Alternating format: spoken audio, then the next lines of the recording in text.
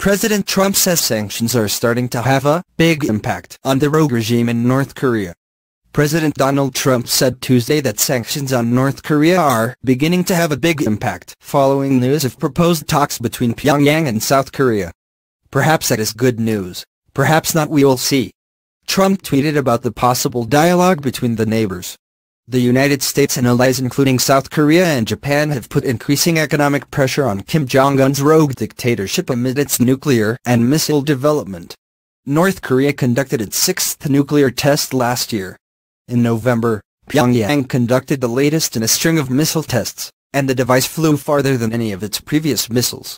In his New Year's Day address, Kim said, "The entire United States is within range of our nuclear weapons. A nuclear button is always on my desk."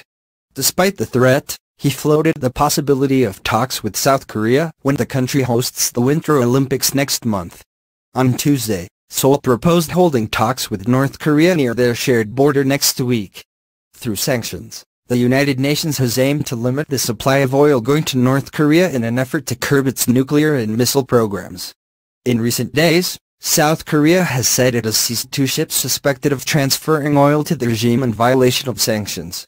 Last week, Trump sent a warning to China following reports that Beijing allowed oil to go into North Korea. China has denied illegally providing oil. Reuters separately reported that Russian tankers supplied oil to North Korea, though there is no evidence yet that the Russian state backed the shipment, according to the wire service. It is unclear if the ships seized by South Korea are linked to the alleged Chinese and Russian transactions.